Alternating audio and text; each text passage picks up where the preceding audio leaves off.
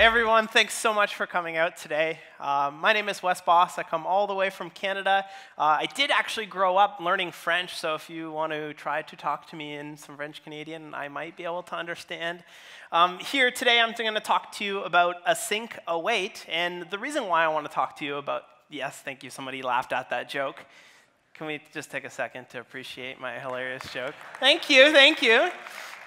I want to talk to you about Async Await today because flow control in JavaScript, it's really hard. So how many of you, show of hands, how many of you are using promises in your code day to day right now? OK, cool, quite a few. I'm going to go a quick review through promises just because this is the foundation of Async Await. Promises in JavaScript are sort of like an IOU for something that's going to happen at some point in the future. So this could be an AJAX call returning data. This could be accessing a user's webcam once they hit the allow button on the little pop-up that shows. It could be resizing an image. The point is that all of these things take time, and with promises, we simply kick off the process, and then we move along with our lives. We only come back to that thing when we need to deal with the data. So, but why do we do it this way in JavaScript? And that's because JavaScript waits for nobody. It simply, everything in JavaScript is asynchronous, meaning that we kick off the process and we come back to it when we have to deal with the data or deal with the response. So let's relate this to real life, something that maybe you did this morning, which you want to make coffee, you want to drink your coffee, you want to cook your breakfast, and you want to eat breakfast. Would it make sense to finish making coffee before you can even start cooking your breakfast? Would it make sense to make the coffee, drink the coffee, and then once you're done, then you can go ahead and start making your breakfast? No, that doesn't make sense.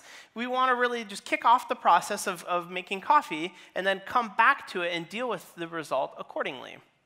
So how we sort of dealt with this in the past was something called Christmas tree callback hell. And we would write code that looks like this. We've all written terrible, terrible code that probably got a little bit more. It looks like a Christmas tree if you go on the side. What's really cool about that is that promises allow us to start writing code like this, where we can run our functions, make coffee, make breakfast, and they return a promise, not the data, a promise that the data will come at some point in time. And then we can use .then to listen for the data actually coming back. We can take it one step further and sort of wrap it in a mega promise by saying promise.all, and that will allow us to wait until both of those things are done until we go forward and deal with the result. In this case, eat our breakfast and drink our coffee. Another example, let's say we were building a little animation library where we want to do one thing after another. Well, rather than doing the callback hell on the top, what we can do is kick off move to, which will return a promise, and then we can chain our .thens by returning a promise from each subsequent one.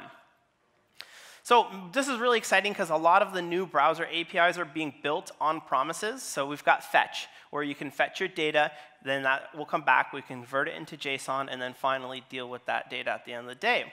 We can use a library called Axios, which is really exciting, where it has some, it's kind of like fetch, but it has some really good built-in defaults where we don't have to have that second then chained on the one.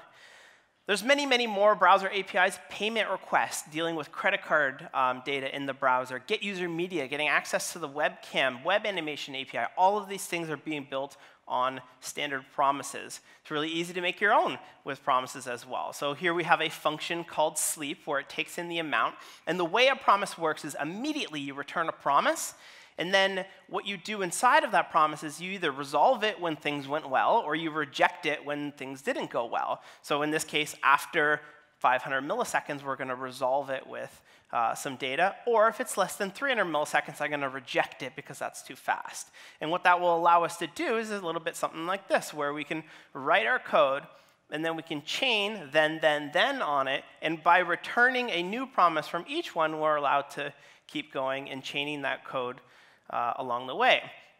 We get it. Promises are really, really great, but the then, I'm not happy with it, right? It's still kind of callback-y. And any code that needs to come after the final promise, it all still needs to go into that final .then. It can't just be top level in your current function. This is where Async Await comes in. It sort of saves the day. Async Await is still based on promises, but it's just a really nice new syntax for working with it. So we looked at this example earlier where we went from callback to promise base. Well, what we can do now, if you look at the bottom here, is we can simply make a function by tagging with async, and then inside of that, we simply put the await keyword in front of each of those functions, and that will simply sort of pause the function from running. It will wait until that promise resolves, until it moves on to the next line of code. No thens, no callbacks needed. So let's break it down. JavaScript is almost entirely asynchronous, non-blocking. We talked about that. It's great that we can create these experiences without having to lock up the browser whenever we do anything, but it's hard to read. It's sort of hard to author this code. So if we look at PHP, if we're not using any threads or anything, we wanted to go ahead and fetch two things from GitHub. What we would do is we would fetch the first one, and when that comes back, we would fetch the second one. And then when that comes back, we have both pieces of data, and we can go ahead and use them. Reads really nice, top to bottom. Not so great, because why am I waiting for Wes to come back before I go off and fetch the Scott? In JavaScript, what we can do is we can put both of those promises into variables, and then wait until both of them come back. They can both fire off one after another. And then we can wait for both of them to come back, and then we can use the data by creating some HTML and displaying it on the page. So the PHP is kind of easier to read, but the JavaScript is more performant because we're not like waiting on unnecessary things to finish. But I'm not really happy with either. So Async Await gives us synchronous looking code without the downside to actually writing synchronous code. So how does it work? First thing we need to do is mark our function as async. So you still keep your regular promise functions. Nothing changes with your functions that return a promise. What we do now is we create an async function by writing the word async in front of it. Then, when you're inside of an async function, you simply just await things inside of it. So you can either just await the sleep function, and that will just wait until the promise resolves. Or if you care about what's coming back from that promise, maybe it's some data from an API, then we can store that in a variable. So really, it's the best of both worlds. Let's take a look at another example here. So in this case, I'm sticking it into a variable, and that's another way that we can write it.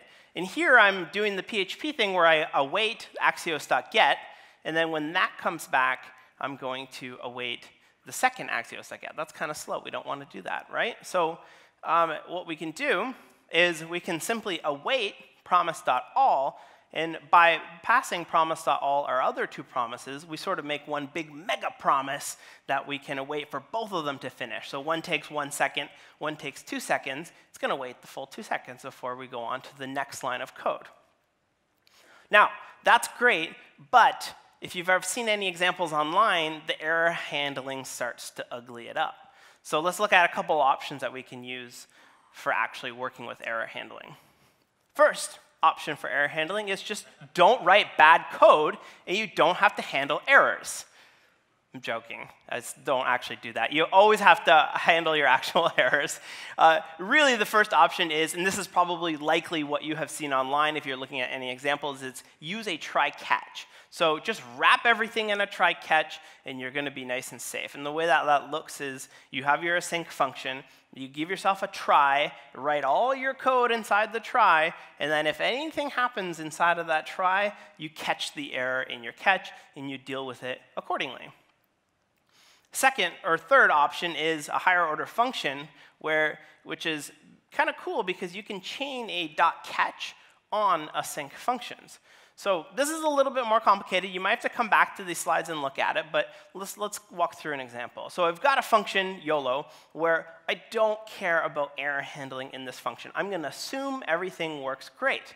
Then I'm going to await something that maybe gives me a 404 and is going to break because no data came back. This could be a syntax error. This could be any error that Axios might throw you. Then, this is where it gets a little bit hairy, so stay with me. You create a high-order function called handleError that takes as an argument the actual function.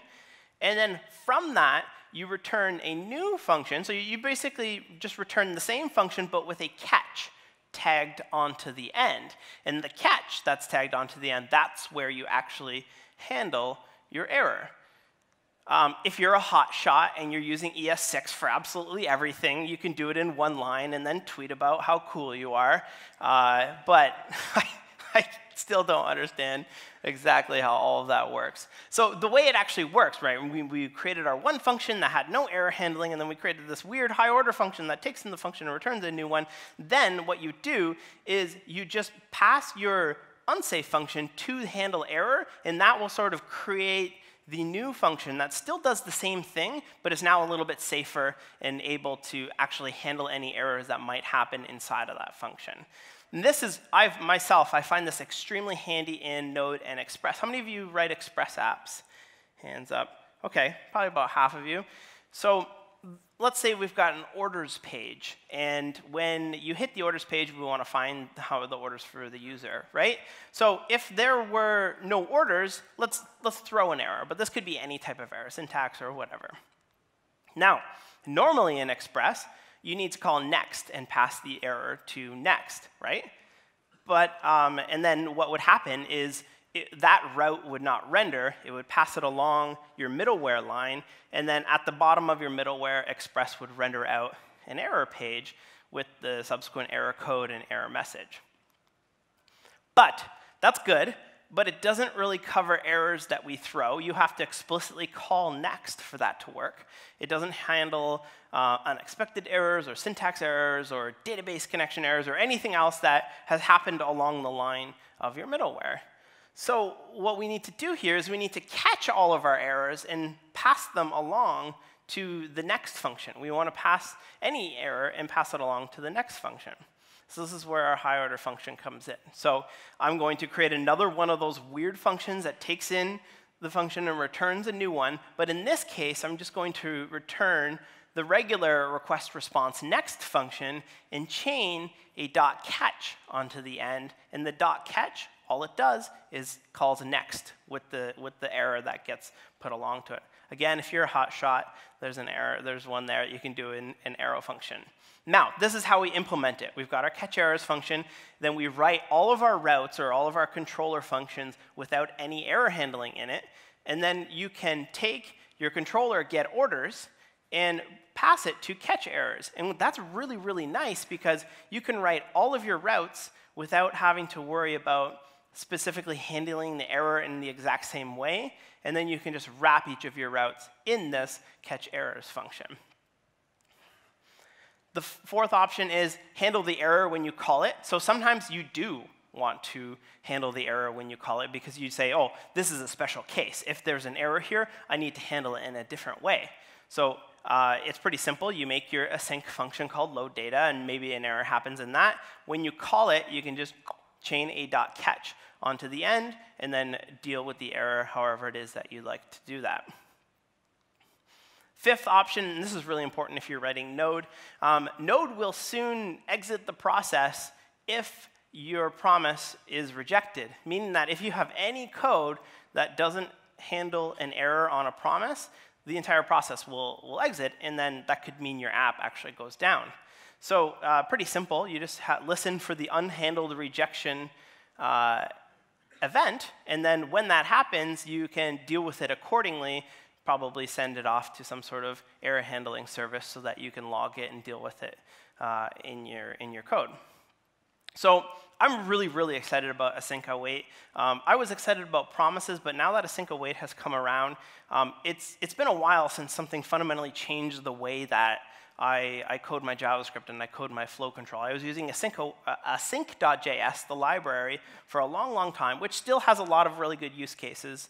But a lot of my regular flow control has moved over to using Async Await.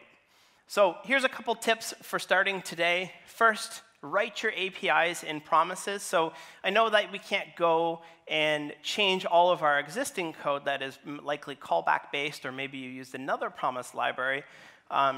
But you can write your new APIs in promises, and you can resolve and reject from them. Use Async Await for flow control, as we've shown you today. Convert older APIs with Promisify. So there's a bunch of different libraries out there, and Node even now ships with something on the util package, which will allow you to take any standard callback-based function where the error comes first and the callback comes second, and you can just convert that to return a promise rather than having a callback. And that's really nice because if you're dealing with any older APIs or you're dealing with a library that's callback-based, you can still use it with Async Await. Finally, choose an error handling strategy. Take a look at the ones that I've explained here. You'll probably need 1 or 2 of them for your actual application and implement them into your actual application. So I want to encourage you, give Async Await a shot. I'm really excited about it, and I think it's really going to change the way that you build your application. Thank you so much.